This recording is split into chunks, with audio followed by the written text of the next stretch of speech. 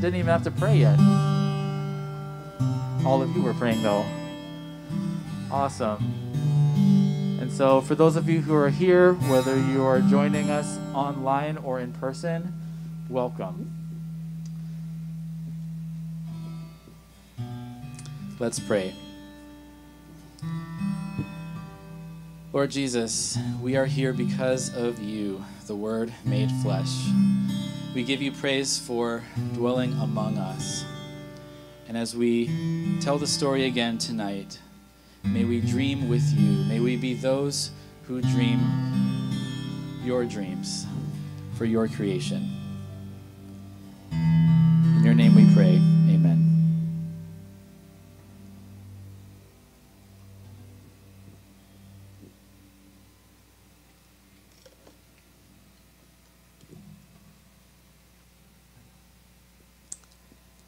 Good evening, friends and family. Hear these words from Luke 2, verses 1 through 7.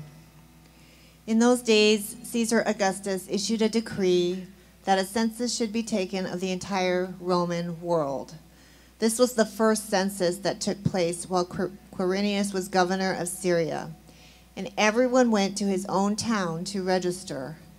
So Joseph also went up from the town of Nazareth in the Galilee to Judea, to Bethlehem, the town of David, because he belonged to the house and line of David. He went there to register with Mary, who was pledged to be married to him and was expecting a child. While they were there, the time came for the baby to be born, and she gave birth to her firstborn, a son. She wrapped him in cloths and placed him in a manger, because there was no room for them in the inn.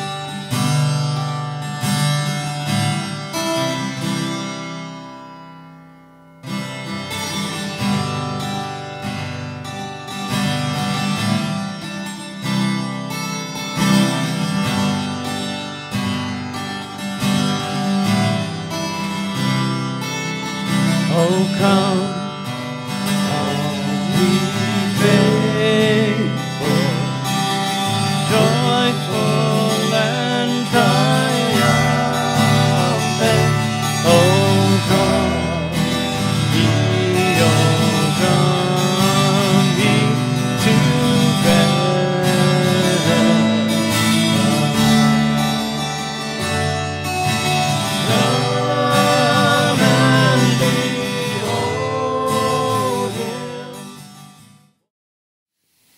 Can you hear us now? Everybody turn your lights on for a second. Okay, there you go. Thank you. Okay. Good evening, everyone. We're reading from the Christ Candle Lighting. I think it's page 2 on the notes that were handed out to you. And I'll be reader number 1. Bev will be reader number 2. And then there's a place for all. And we'll go back and forth through this reading together. And it's nice to be here with you. So, as we begin, I invite you to join me as we get ready to light the Christ candle in our Advent wreath. The candles of hope, of peace, of joy, and love are already lit. Tonight we light the Christ candle and make room in our hearts to dream. In the beginning, God dreamed of a beautiful world, spoke it into being, and said, "It is good." Enslaved in Egypt, the Israelites dreamed of freedom. And let's read this together. In the wilderness and in exile, the people dreamed of safety. In Jerusalem, the people dreamed of a Messiah. And in Bethlehem, the shepherds and wise men dreamed of a new beginning. Then Jesus walked this earth, and dreams came true. The sick were healed. And the poor were fed. The forgotten and ignored were seen. The sinners were embraced and forgiven. Everyone was invited to God's table, and the world has never been the same. And tonight, we are those who dream. Tonight, we dream the dreams of our ancestors in faith before us. Tonight, we dream of God who draws near out of unfailing love. Tonight, we dream with God who seeks to restore, redeem, and renew all of creation. May this candle be a reminder that there will be a day when every good dream will be fulfilled as Jesus returns. Until then, we will be those who dream.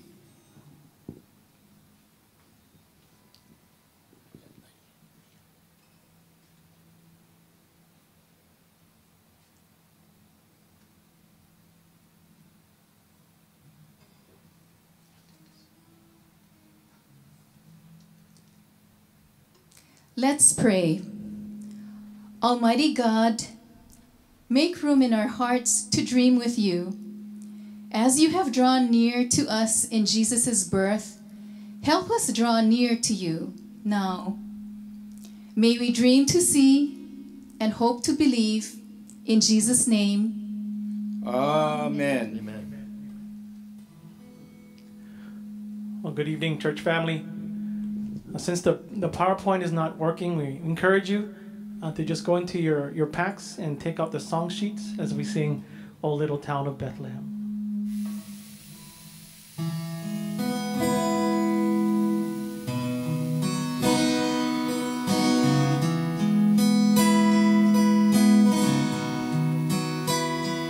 Oh, little town of Bethlehem, how sweet we see thee lie above thy deep and dreamless sleep.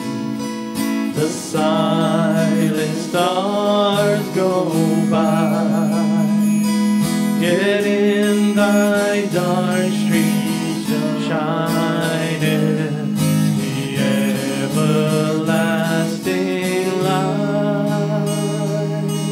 The hopes and fears of all the years are met in thee tonight. For Christ is born of Mary and gathered all above. While mortals sleep, the angels sweep their watch of wandering love. O morning stars together proclaim thy holy birth, and praises sing to God the King, and peace to men on earth. Oh, holy child of Bethlehem, descend to us, we pray. Cast out our sin and enter in. Be born in us today. We hear the Christmas angels, the great glad tidings tell. Oh, come to us, abide with us, our Lord, Emmanuel, our Lord, Emmanuel.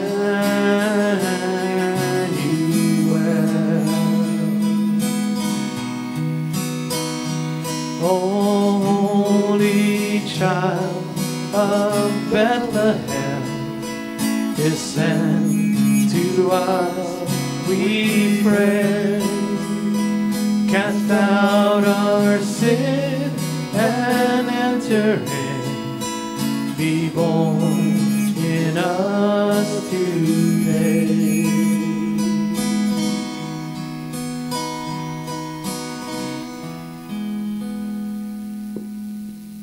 Earlier in the service, you may have noticed a cluster of our keiki up here coming up to the nativity scene. What you may not have noticed was that they were carrying the baby Jesus. And so we continue the story now from Luke chapter 2, beginning in verse 7. And there were shepherds living out in the fields nearby, keeping watch over their flocks at night. An angel of the Lord appeared to them, and the glory of the Lord shone around them, and they were terrified. But the angel said to them, "Do not be afraid, for I bring you good news of great joy that will be for all the people. Today in the town of David a Savior has been born to you. He is Christ the Lord. This will be a sign to you. You will find a baby wrapped in cloth and lying in a manger." Suddenly a great company of the heavenly host appeared with the angel, praising God and saying, "Glory to God in the highest, and on earth peace to all on whom his favor rests." Let's sing O Holy Night.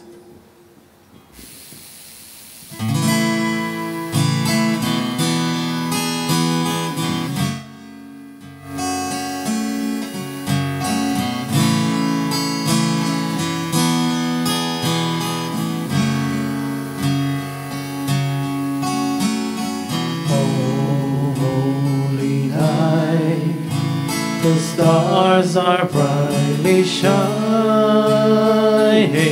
It is the night of our dear Savior's birth. Long lay the world in sin and error pining, till he appeared and the soul felt its worth. A thrill of hope, the weary world rejoices, for yonder breaks a new and glorious morn. Fall on your knees, oh, hear the angel voices, oh, night divine,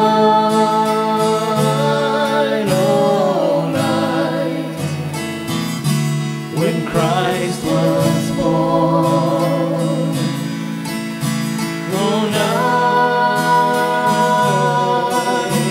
divine, oh, night divine.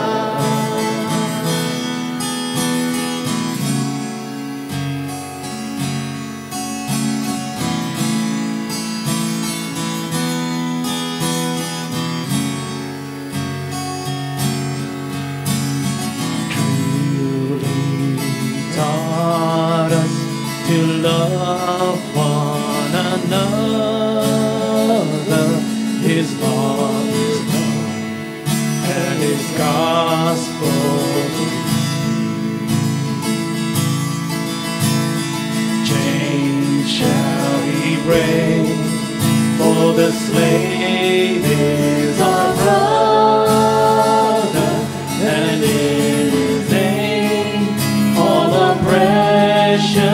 shall cease.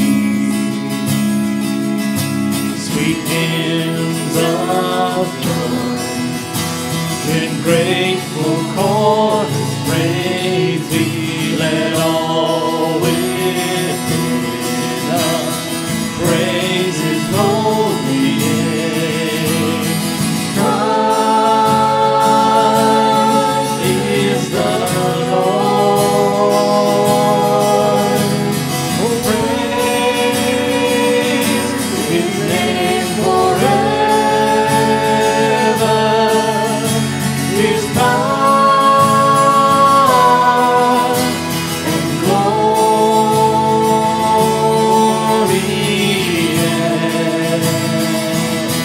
evermore proclaim.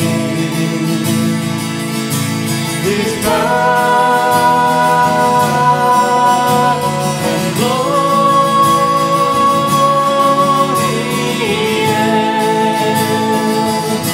evermore proclaim. Fall on your knees. Oh, hear the angel voices. Oh, night divine. Oh, night when Christ was born. Oh, night divine.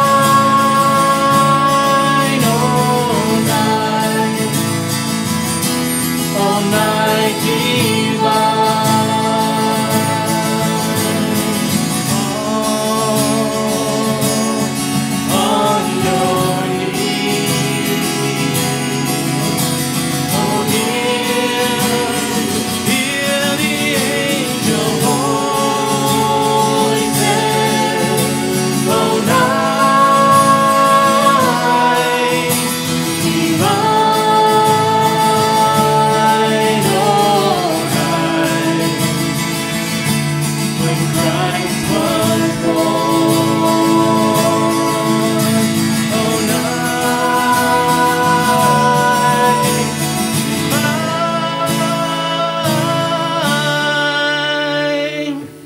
Oh, night divine.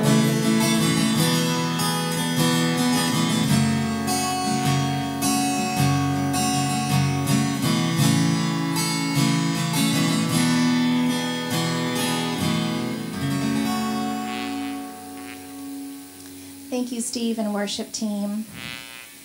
Now we come to Luke chapter 2, verses 15 through 20. We continue our story. When the angels had left them and gone into heaven, the shepherds said to one another, "Let's go to Bethlehem and see this thing that happened, which the Lord has told us about." So they hurried off and found Mary and Joseph and the baby, who was lying in the manger. When they had seen him, they spread the word concerning what had been told them about this child, and all who heard it were amazed at what the shepherds said to them. But Mary treasured up all these things in her heart.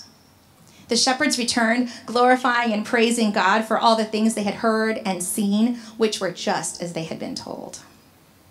This is the word of the Lord. Thanks be to God. So here, friends, we find ourselves on this beautiful Christmas Eve. And I have a question for you. What did you expect? I'm reminded of a Christmas many years ago when I was about 7 or 8 years old. It was the first Christmas in our new home. My younger sister and I could barely sleep the night before. She was about 4 years old, and we were so excited, but somehow we must have drifted off to sleep because I remember waking up in the morning and running to the living room.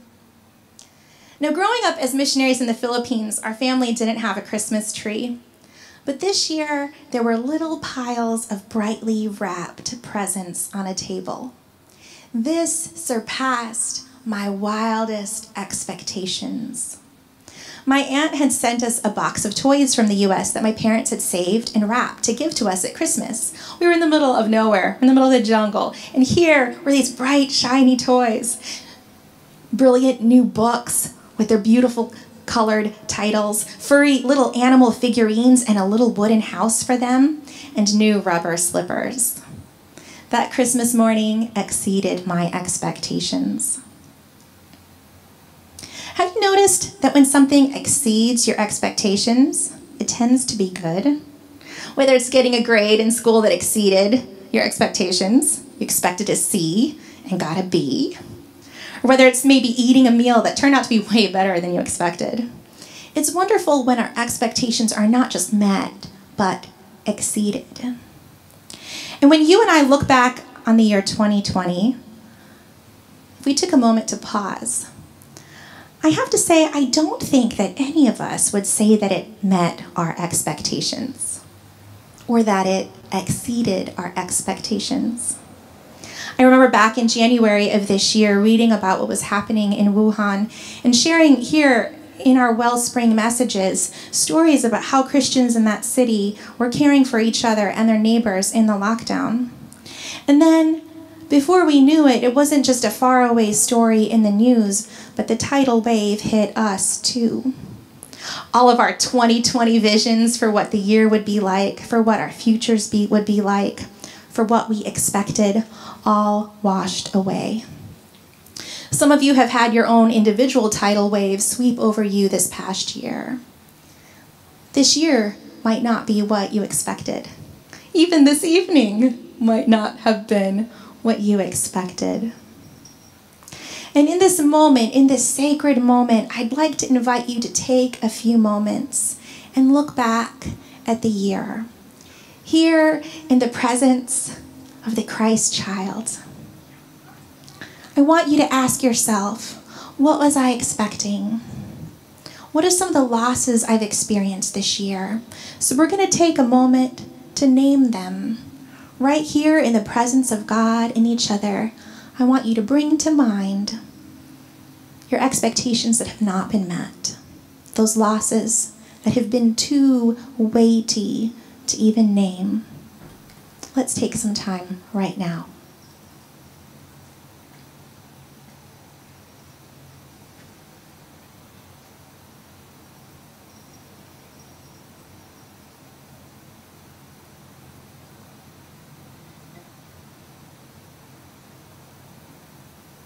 This year is not what we expected, and yet here we are, connecting with God and each other.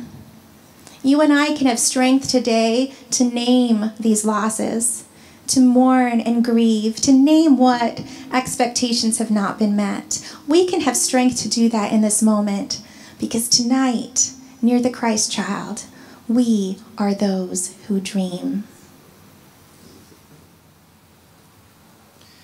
Yes, indeed. Tonight we are those who dream.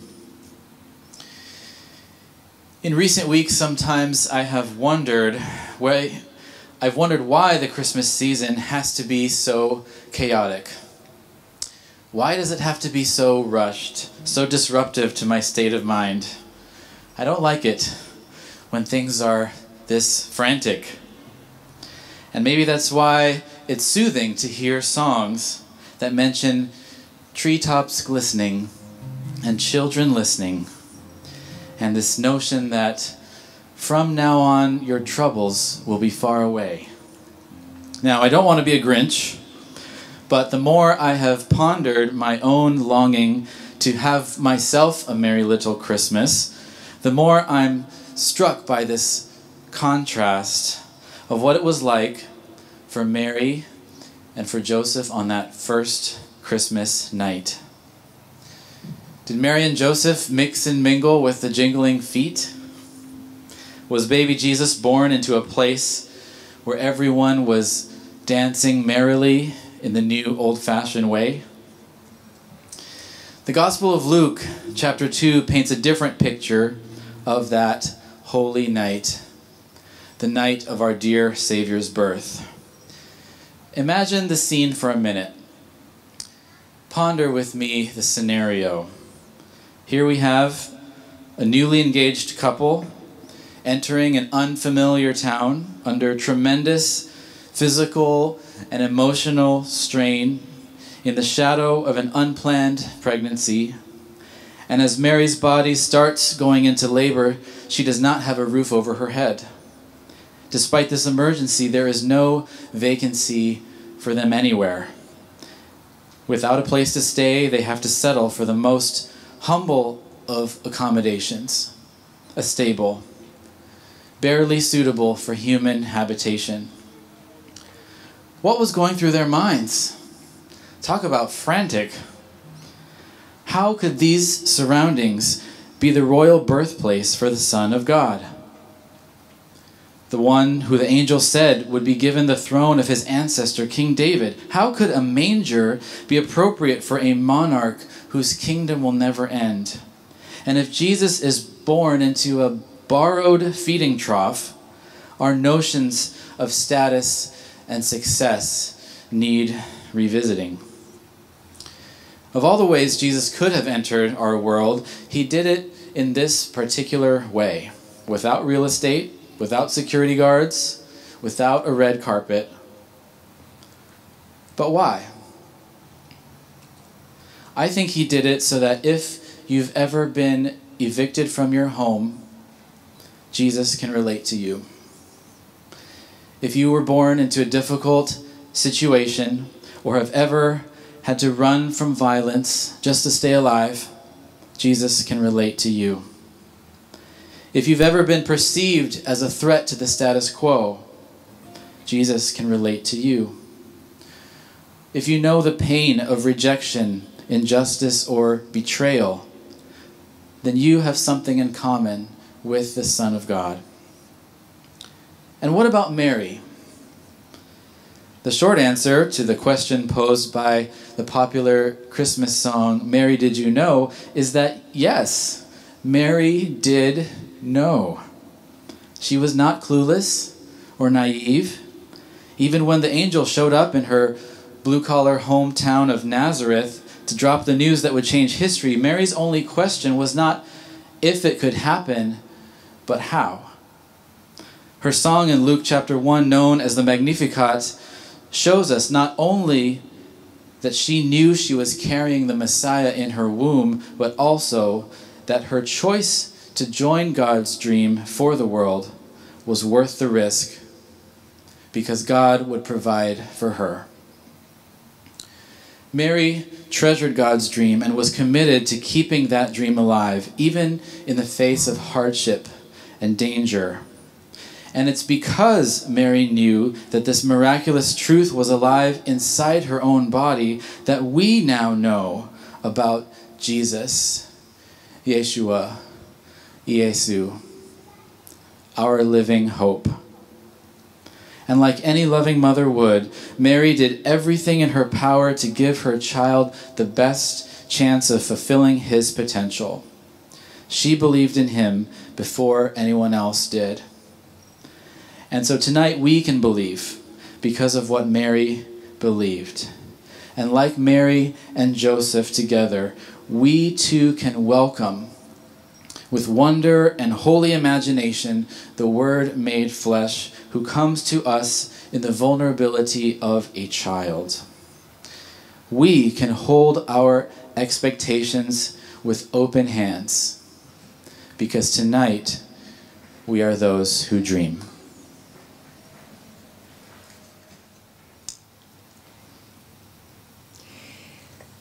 It's not always what you expect. It wasn't what they expected. Yet on that night in the stinky, lowly manger, Jesus was born. God in the flesh showing up right where nobody expected. And God is here too, even in the most unexpected of circumstances.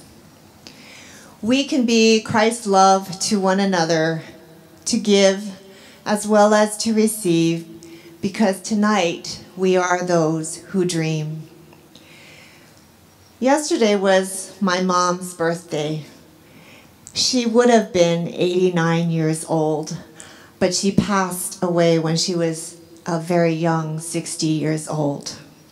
And 28 years after her passing, my heart still aches as if she had passed just yesterday. Year to year, on birthdays or anniversaries of her passing, I have ups and downs depending upon a lot of factors from year to year. And I remember the first year of her passing, and I wondered if she was really okay. I knew she was with Jesus, but still I wondered. A couple of months after she passed, I had a dream, vivid as reality. One of the few dreams that is etched in my memory. My mom stood on a beautiful bridge dressed in a sharp white suit because she was quite fashionable. I could not go onto the bridge to reach her, but she stood looking at me, smiling and waving.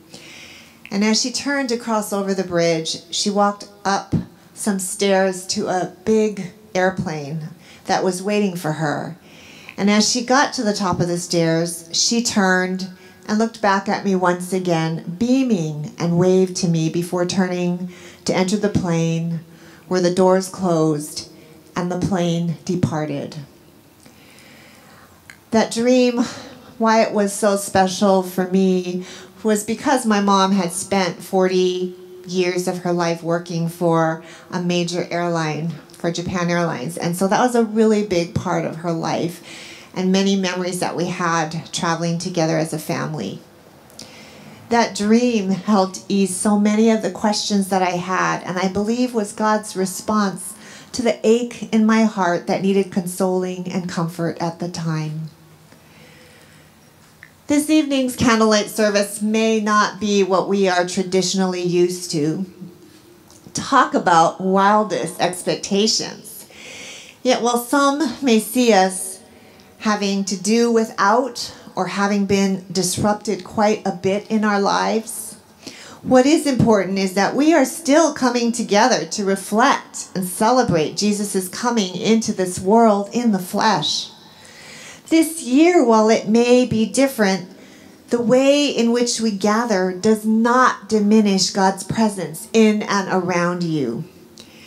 In fact, tonight, as we dream outdoors, under the stars and this beautiful night sky, finding simpler ways to be together responsibly during this time, God is present all around, just as he has been since over 2,000 plus years ago as Jesus came to light the way.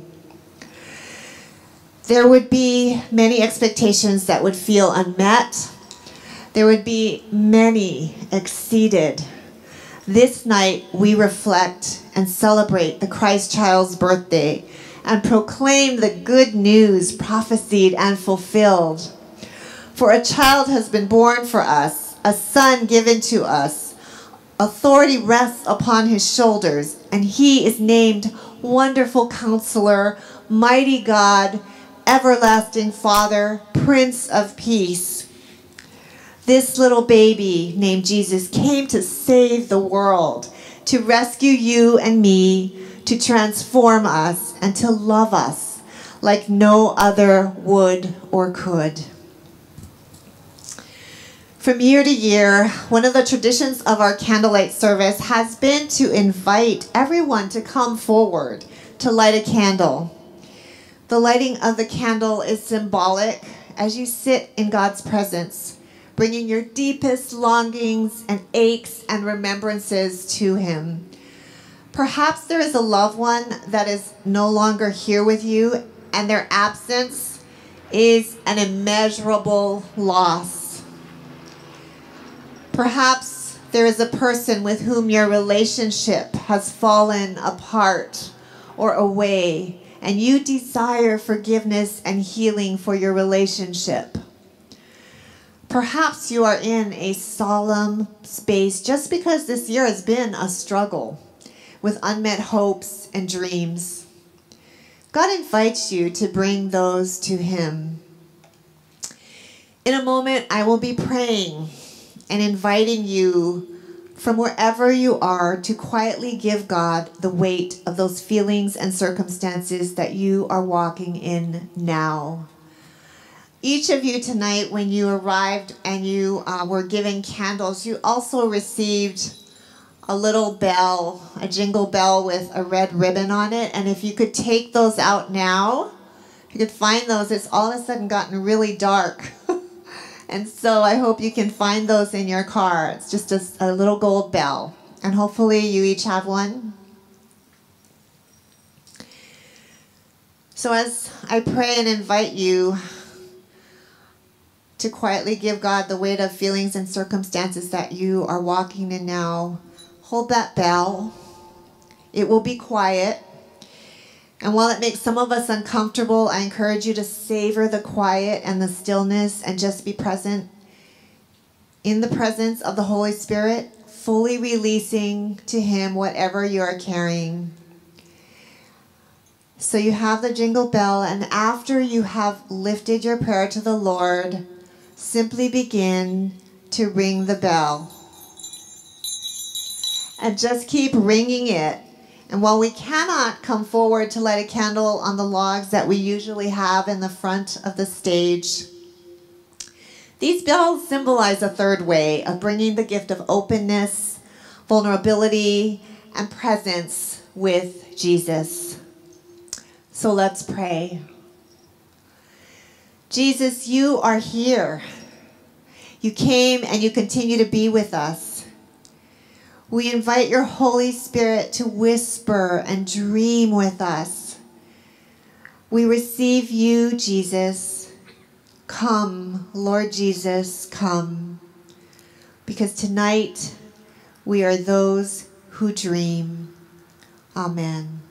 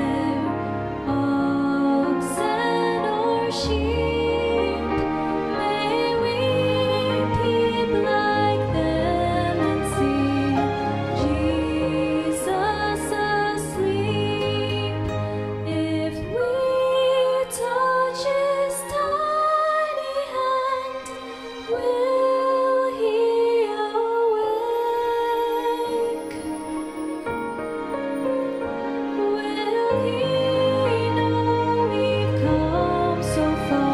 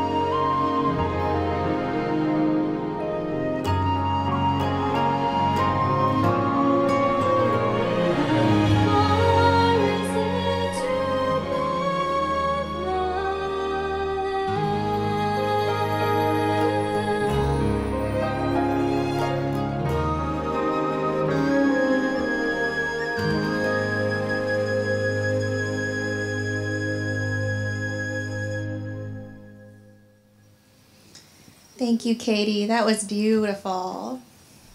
How far is it to Bethlehem? Not very far. Bethlehem is right here where you and I are.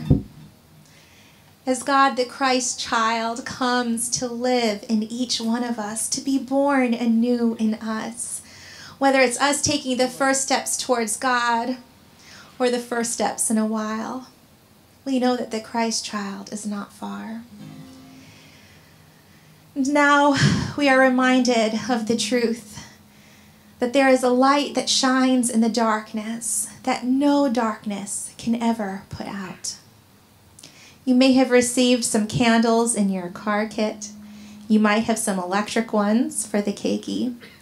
But Pastor Dan has lit his candle with the Christ candle. And in a few minutes, we're going to sing Silent Night together.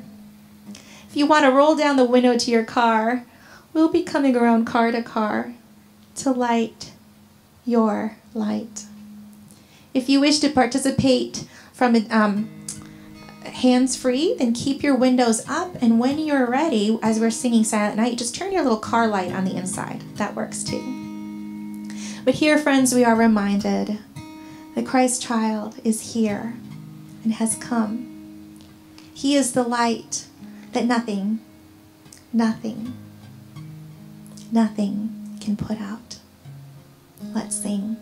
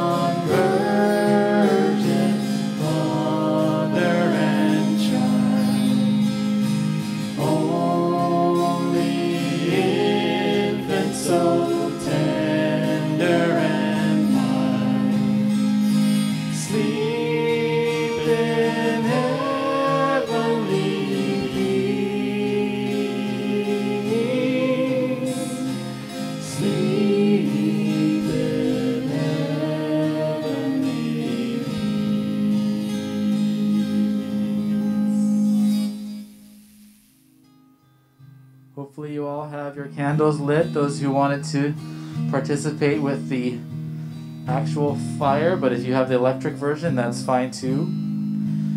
Before we close our service, just want to thank you all for being here and let you know that the wonderful volunteers who have put so much effort into this, we want to thank them and we appreciate them, and let's make sure that we follow the parking volunteers guidelines as we leave.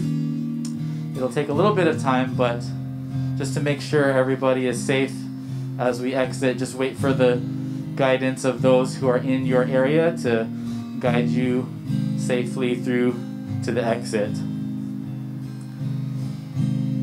Now let me close with a word of blessing from the same place where we began, John chapter 1. John chapter 1 verse 14 says, "The Word became flesh and lived among us. We have seen his glory, the glory as of a Father's only Son, full of grace and truth." And so as you extinguish your candles, go in peace, following the God of grace and the God of truth revealed in the Word made flesh, Jesus Christ. May his grace and truth be embodied in all of us together as his people. And may we proclaim our dear Savior's birth in a way that points back to the ultimate giver of grace and truth, God, our Father, Son, and Holy Spirit. Amen.